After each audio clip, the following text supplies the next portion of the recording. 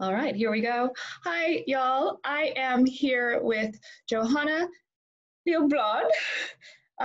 She is a friend of mine I met a few years ago through my dear friend Chelsea Mayer. We went to a music festival together, all of us. She's getting her PhD in Sydney, and she is studying mechanisms by which nitrogen availability for plants changes under elevated CO2. So thanks so much for talking to me today. No, thank you for, thanks for having me. I'm quite excited to talk to her for a number of reasons. One, for her scientific background, another for the fact that she's in the US right now, another for the fact that she's from Sweden and returning there shortly. And also she has lived in Australia and is currently not able to get back in there. So there's a lot of different reasons that I'm keen to talk to you, but I'll start from the big picture. I know that, so you're studying soils, which probably has very little to do with a pandemic and viruses, but I'm curious, just from a scientific, academic, environmental perspective, have you thought much about the implications of the virus in the future? Well, you sort of, it's hard not to, really, because we spend a lot of time sitting in our houses just pondering the future and all the anxiety that comes with that, right? And for better or for worse, I think that, or hopefully that this global thing that we all went through together but separate is going to change something. If it doesn't, I think that it's a very lost opportunity, if nothing else. Yeah, well, I saw that emissions all over the world have dropped for the last 2 months, which is interesting, but I just don't know. Yeah, I think that it's cool to see that it's possible. Yes. You know, it took a lot of people not doing anything. That produces CO2. To sort of limit that output. And I guess the interesting thing is it's some things are returning. I know in Australia things are returning to a degree back to normal, but it'll be. I did see bike lanes are being built in a lot of parts of Europe, which I thought was very exciting. So during the slowdown, it gave nobody was on the streets, so it gave a lot of potential for people to build things. So I do think there's a lot to come from it. But yeah, you're right. This is kind of like the world in some terrible ways gave us a chance, right? A terrible chance. A chance, but also showing what we're sort of maybe not responsible for as well, but what we're capable of changing. So so say that it's not a pandemic, but say that we choose to not use transport or anything like that produces CO2. This is the scenario that we'd be looking at, really. Yeah, the power and there's of the a lot people. of other things involved in that too, but the potential is there, and we know that it works because we've just seen it. It's a global experiment. We're suppressing human-produced CO2 emissions, and this is what we end up with. So it's pretty cool to see. No one can throw the argument out there that it cannot be done, right? So exactly. Let's just do it in a different way next time. Let's do it without the fear and sickness and death. Well, that's another interesting thing, is what motivates people as well, I think. But I digress a little bit. But yeah, it is certainly an interesting time, and I'm just really hoping that people, like scientists. I talked to a friend who works in biotechnology. He was talking about how these times are so significant because people can study them. So I just hope that there are enough studies being done. I'm not keeping up with that side of things at all. It's such an unprecedented time, as everyone's saying. So I hope that people are able to capture it. I don't know how quickly you can act on science. The world is shut down. How quickly can we be get out there and start measuring things? Yeah, well, there's definitely people that are taking advantage of the situations.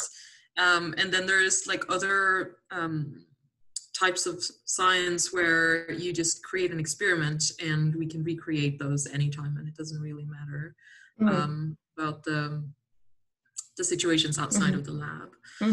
But I definitely think that, monitoring equipment that's up and running, that doesn't need any maintenance or anything like that, would have captured all of this data during this time. That's true. I guess that like there are devices that are just always calculating data no matter what, right? Yeah. There's definitely long-term monitoring going on with, like air pollution and temperature and, and obviously CO2 carbon emissions.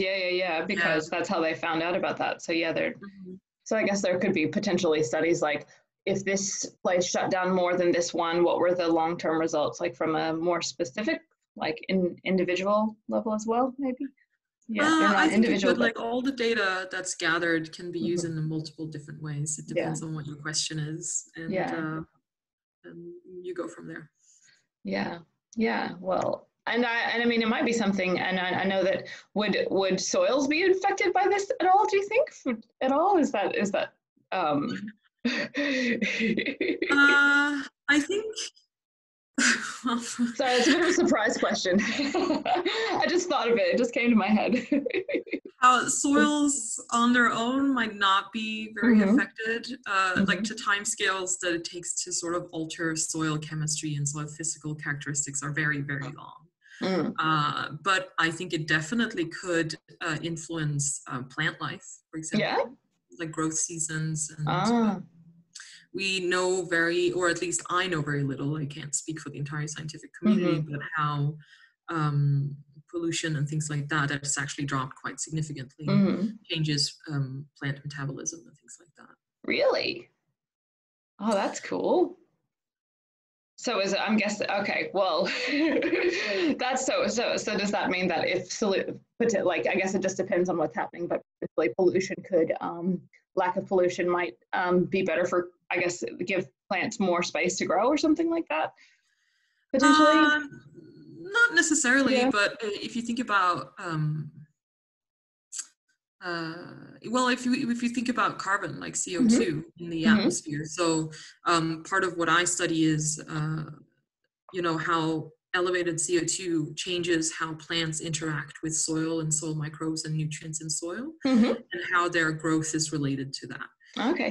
So if you have a very high level of CO2 in the atmosphere, you actually can see like a fertilization effect. Okay. That plants grow more when you have more CO2, but really? And which has also been an argument then that it doesn't really matter that much if we increase the atmospheric CO2 because plants will just grow more, but that's not necessarily it's not that simple, either. right? Yeah. So that's sort of what I study. So definitely, like composition of the atmosphere has an impact on plant growth and plant health. Okay.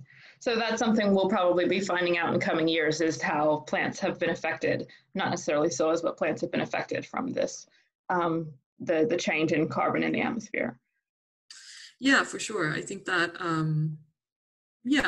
there'll probably be studies coming out showing different aspects of this sooner or later. That's interesting. I've heard about a lot of things, but I haven't specifically thought about plant growth. Like I've heard about seismic activity, and I've heard about stress of animals in the oceans, but I hadn't thought specifically about plants being affected. So cool. Interesting. Well, thank you for that. And I'll take it a little bit away from the scientific background and more towards your personal situation. You're stuck in Arizona at the moment. How does one get stuck in Arizona? Yeah, one travels for vacation and then just never leaves. That's the situation in a nutshell. Oh, it's pretty. I was there in December. It's got the Grand Canyon. It's not like you can go anywhere, though, I guess. It's not like you're seeing all the national parks or anything. The parks were open for a long time into the whole pandemic thing, but I think that they eventually sort of tried to limit how many people went, because a lot of people went to the national parks because you couldn't do anything else. Right. So you came over here, you were going to visit a friend on a holiday, and you were going to work on your PhD, wrap it up. And then so was that in February? Was it? Or Late February, Right. before any travel restrictions sort of were put in place. When you were coming over, was it in your mind at all? Were you thinking like, oh, no? No, I think if I would have known how it would sort of unfold, Mm-hmm. I don't think that I would have traveled. Yeah. Or I would have returned a lot sooner than was originally planned. Right. I mean, I guess you are still able to work at the moment. Like you came over here to visit a friend and also continue working, so you're still able to work from home, which is good. Yeah. I have the privilege of working from my own computer. Yeah. All the time. Yeah. It doesn't matter where it's located. Yeah. So I know that things kind of started shutting down probably within a few weeks after you arrived. What is it like in Arizona? Is it have schools been canceled? Like is the count okay? I mean, I guess I think of Arizona as like desert land, but there are I imagine like there's not a huge population. It's not like New York or California, but is definitely not as dense. No. Mm-hmm. So the governor of Arizona declared like a stay-at-home order. So only essential businesses were open still. So like pharmacies and transport businesses and all of those other things that are deemed essential. Which basically means that you stay at home and work from home if you can. And all the schools have closed the university closed down even earlier than like in Tucson. It closed down earlier than the stay-at-home order was enacted as well. So right. And that's where you are. I didn't ask. So you're in Tucson. Yeah. And since that has happened, I've heard a lot about different parts of the U.S. reopening. Is Arizona doing that as well? Yeah, so the stay-at-home order were originally going to be for a month, and then it was extended for 2 more weeks, but it was officially over on Monday, I think, this week. Right. And some businesses have started to open, but a lot of them have chosen to stay closed because they themselves feel that it's too early. Yeah. Or just I don't think everyone's allowed to open yet, but like restaurants are allowed to have dine-in customers and things like that. But a lot of businesses have chosen to only do delivery still. Okay, interesting. Well, that's kind of reassuring, I guess, because one interesting thing that I'm looking at is Australia has started to reopen, but when you compare the number of new cases each day, in New South Wales, I think yesterday there were 4. There was 2. We've had like a few cases, and the whole country has had just over 100 deaths. And I should have before the interview looked specifically at the numbers in Arizona, but I believe that almost every single case is having far more than like 4 or 5 like it's in the double digits, I think. So I think the U.S. has been hit quite hard in general. Yeah. I'm glad to hear then that I guess people are taking precautions, and even if the government is allowing it, then people are kind of being a little bit cautious about it. What were your thoughts? Were you excited that things were opening back up? Or like it's a dual thing, right? Me and my friend, we were just very excited to be able to go outside and do something else than just be in the apartment. But on the other hand, it's not over. It's not like close to being like back to normal, if that's something that is going to happen ever. And I think that it's going to be something that impacts the society for a very long time. I think in many ways it's still going to be, from an economic perspective, this could very well just be the beginning, which is really scary. So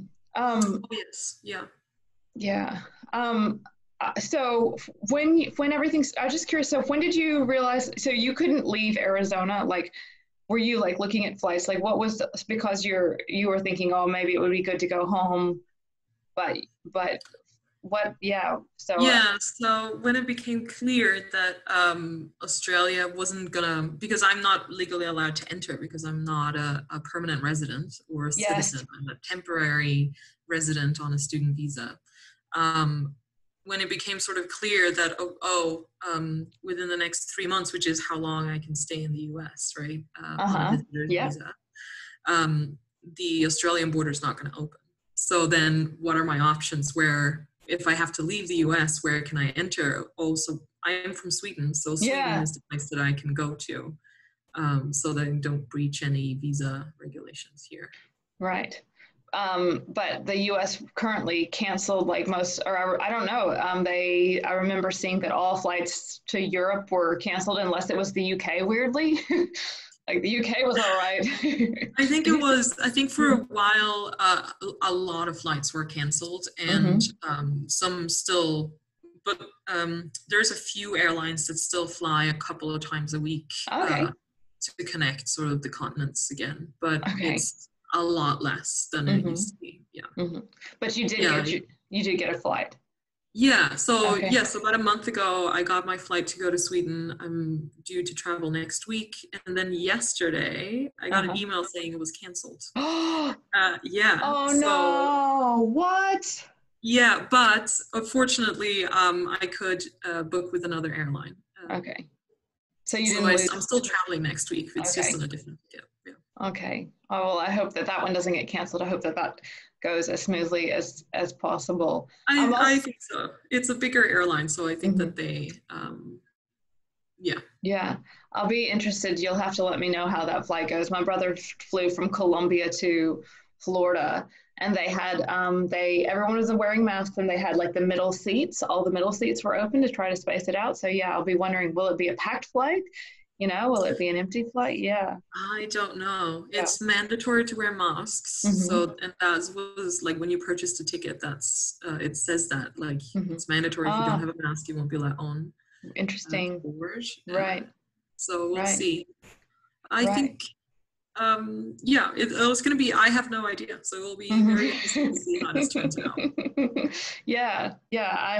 I've been nowhere near an airport. So I've been reading a few little places about it, and I was previously big traveler. It's been interesting to hear what it's like, and I've heard of stories of airports being like ghost towns and stuff like that. So I hope that it all goes well next week. That's soon. I bet you have a few connecting flights as well if you're going from Tucson to Sweden.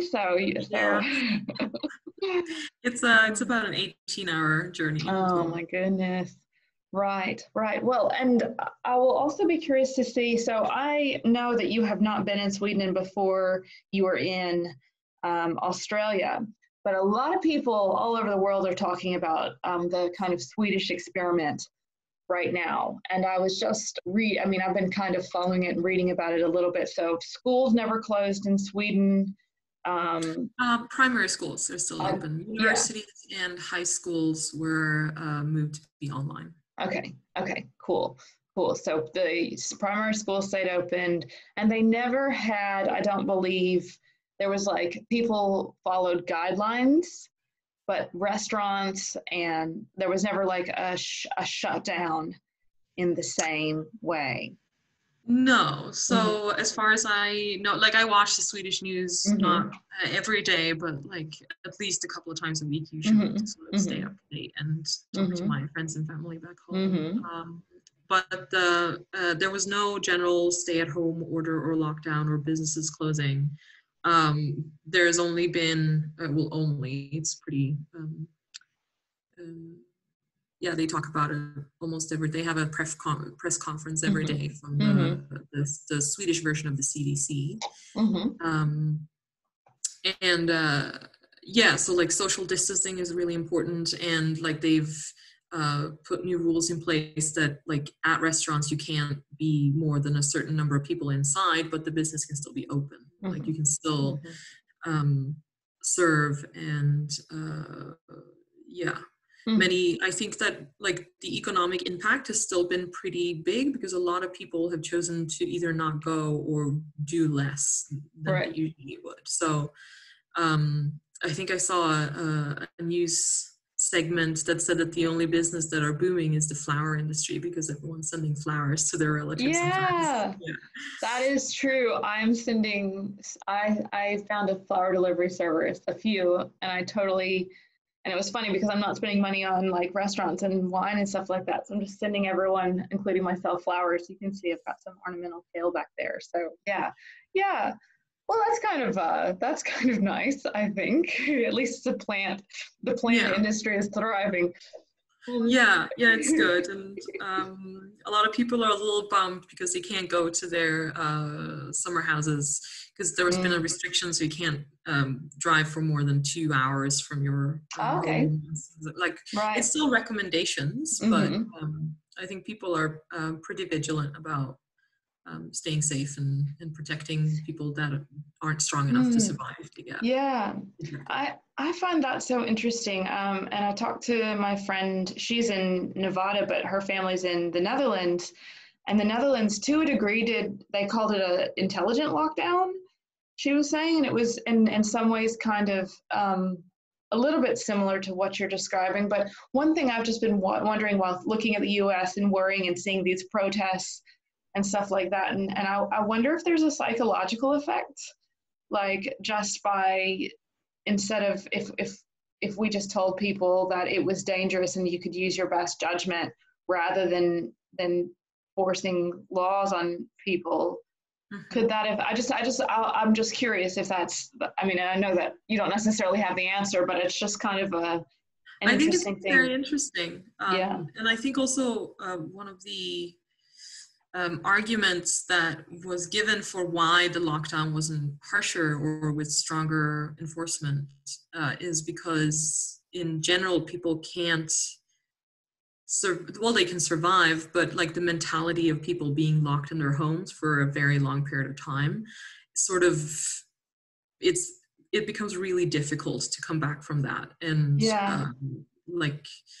when a population is so tired of being isolated, they just want to go out and do everything as normal. Whereas if you only limit certain things and set some restrictions, but still allow people to have as much normality as possible, you can sustain that for a lot longer than like a full lockdown. And so the whole point is to sort of spare the healthcare system so that like you see that top of the curve instead of being really high, so you have a lot of people in a very short amount of time needing that medical attention, you spread it out over a longer period of time, so you have equal amounts of infections but spread over a longer period of time so that the health system isn't overrun. And is it a good healthcare system in Sweden? Sorry, I interrupted you.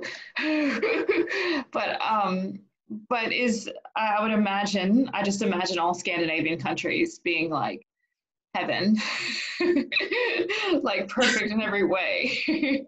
I think that the healthcare system is still pretty good. Like it's so we have universal healthcare. So if you get sick, there is no you don't get like a massive bill that you have to pay off for the rest of your life for getting sick. And it is on a need basis. So it has problems like a lot of countries have, and like there's been cut downs and changes to the bureaucracy aspect of it that makes it hard to function efficiently, but it's still pretty good. Like there is I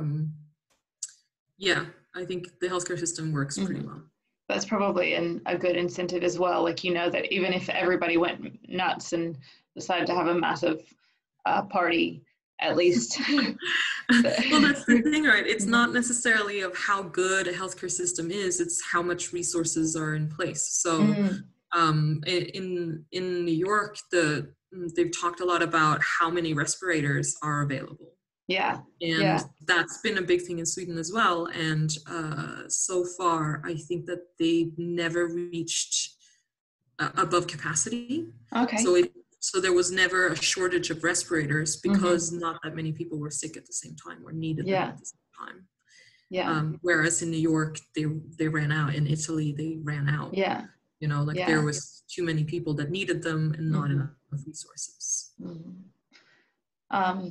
Yeah, and that's so interesting because it's kind of, I guess it's just so hard to predict exactly how, you know, the virus is going to work, because some people, I know Australia prepared and they were like sourcing ventilators, and I talked to different people about preparing their ICU wards. A nurse I talked to in Canada, Jess was saying that they like opened up the hospital and then it didn't happen. So it's kind of, it's almost like it seems like a guessing game a little bit, but yeah. And I also think that they're like, as far as like I can see in, like, you know, the amount of deaths that's been seen in a country versus how strong their stay-at-home isolation policy has been is not necessarily correlated. So it's hard to sort of say, oh, it worked, we isolated and no one got sick, or a very few number of people died. And then there's other countries where they isolated to a extreme extent, but they still had, you know, a high death rate and high infection rate. So I think that it's difficult to sort of pat yourself on the back and say, oh, we did such a good job, when we don't really know why certain countries were less affected than others. So. And I'm hoping that in the coming years it'll become clear and we can kind of see it. I know that as like Australia and New Zealand, both who have very different governments, both had tight lockdowns, but not as tight as some places. Like takeaway shops were still open. You could still go outside to exercise. I saw that in Spain, you couldn't go out to exercise at all. And we did much better than a lot of places. Is it because we're more isolated? Is it because we kind of, it still happened in the summer, autumn, rather than the middle of winter? So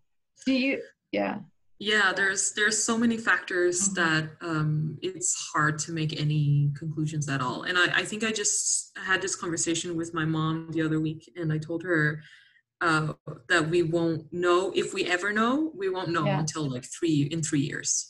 When we can look at all the statistics and all of the factors that influence it. How does your friends and family feel? Like, do you think that most people support Sweden's strategy, or are there people wishing that it was more strict? Or I think that there are both. I think that like a lot of people have been scared and sort of wondering, okay, so everyone else is isolating, why are we still like able to walk around and go to restaurants and do all the things, and sort of questioning if how safe it was. And they might have chosen to isolate themselves in that case. And like there was a general, so if you're above 70 years old or have other underlying like asthma or diabetes or anything like that, that puts you in a risk group, you were highly encouraged to self-isolate, to sort of not take the risk, right?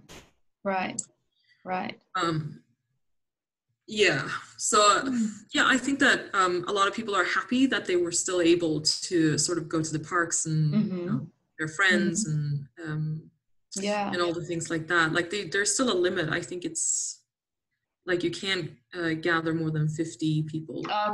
So like a lot of like movie theaters and stuff like that has closed. Just and churches would be as well, I would guess then. If there's more than 50 people, or they cap it, right? So that they count, and then when you reach that number, okay, so no one else. Better get to church early. Exactly. Interesting. And are people wearing masks?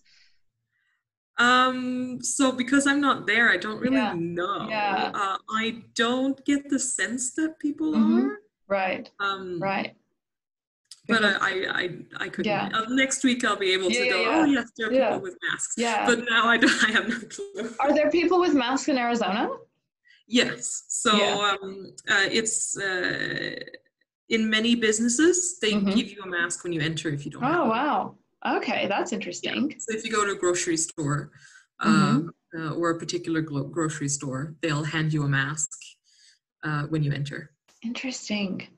That's so interesting to me, because at the very beginning they were like, masks don't work, and now they're encouraging everyone, and then there was a supply, like a shortage, and now they're handing them out like hand sanitizer. Exactly. It's a strange thing. Yeah. I don't like, yeah, with masks, I think it's also a psychological thing. Yes. Yes. Because it gives the sense of a security, which isn't Mm-hmm. necessarily true, which can be dangerous because then you Mm-hmm. don't observe the, 6 feet social distancing Mm-hmm. rule maybe as Mm-hmm. hard.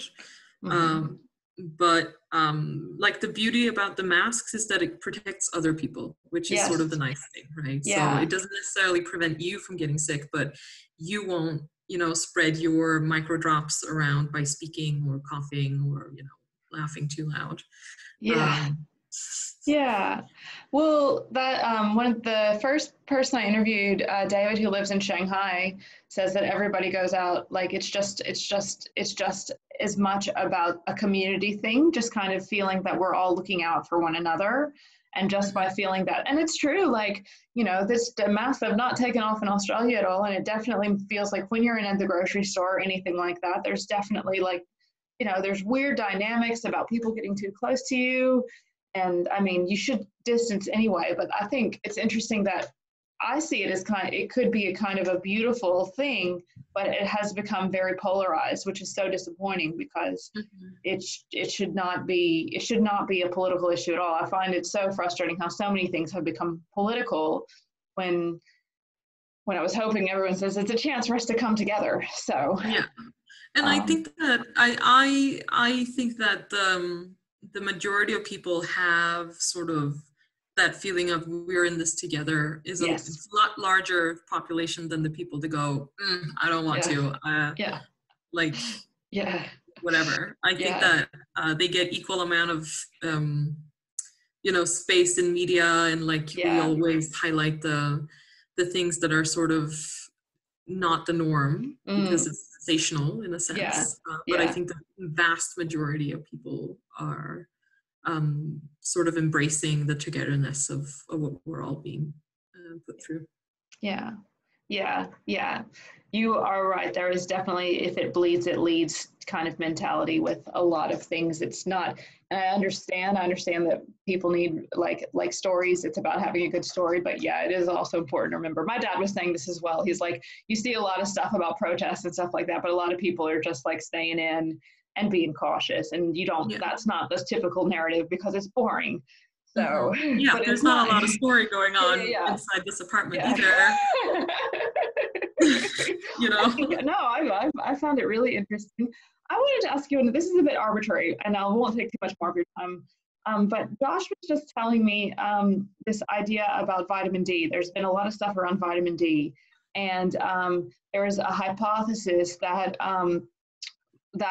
there's a theory that vitamin D is good for preventing the virus, and Sweden is a dark country, so not a lot of sunshine. It's no Australia, but people take supplements. Do people take a lot of supplements? Maybe like that was. People do. Yeah. Mm-hmm. People do take supplements. It's recommended to give to children just during the dark months of the year. So Sweden is a very dark country, but for half of the year, right? So half of the year it's very dark, half of the year is very light.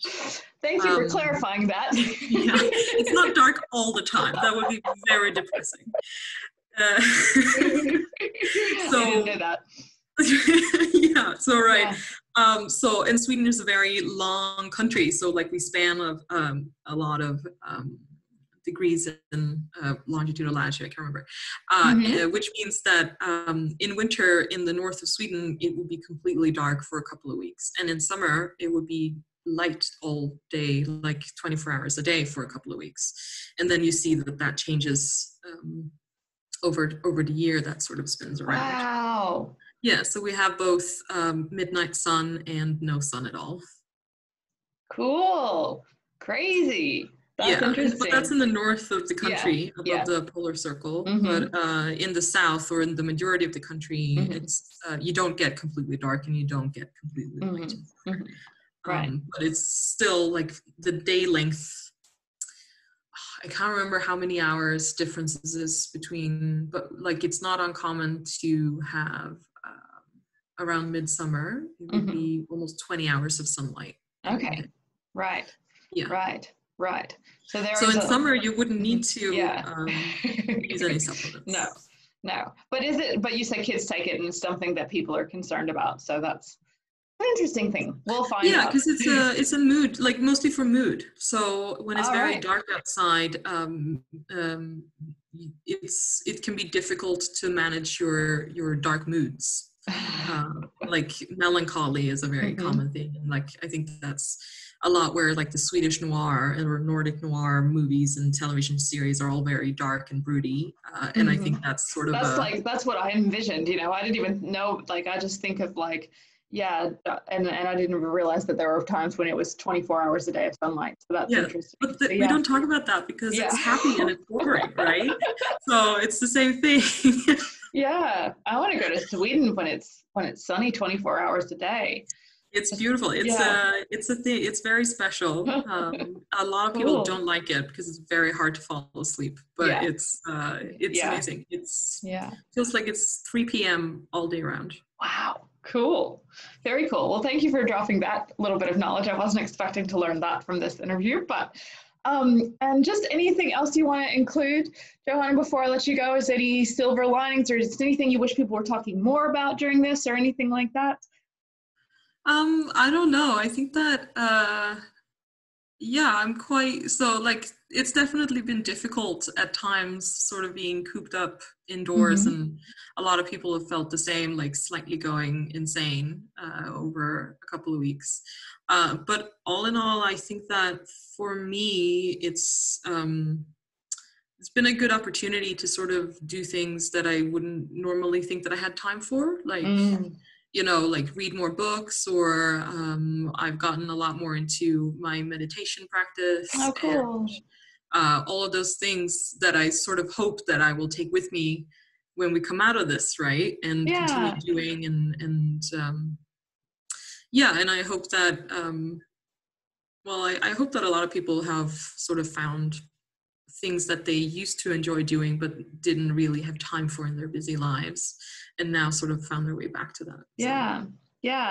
I know I have been yoga at home and playing guitar and all kinds of stuff. So exactly. So it has been a special awakening for me personally, and learning and talking to people from around the world, which I was never doing before, and I found it so much fun. Even if I'm not sure exactly what I'm going to do with this information, it's just been so great to talk to different people, and that makes me feel better too, to hear different perspectives and see what it's like in different places. It makes me feel like the world is less on fire. So it's good.